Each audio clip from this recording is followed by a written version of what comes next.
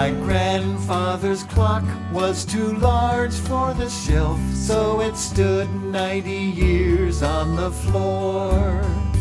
It was taller by half than the old man himself, and it weighed not a penny's weight more.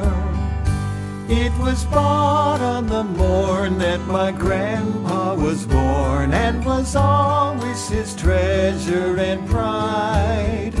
But it stopped short, never to go again when the old man died.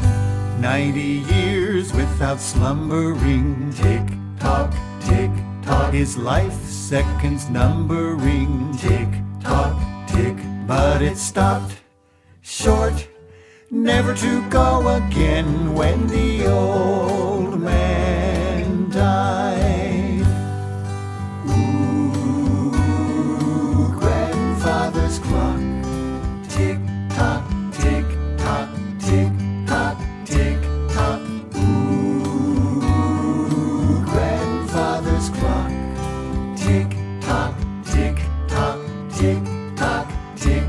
It was bought on the morn that my grandpa was born, and was always his treasure and pride.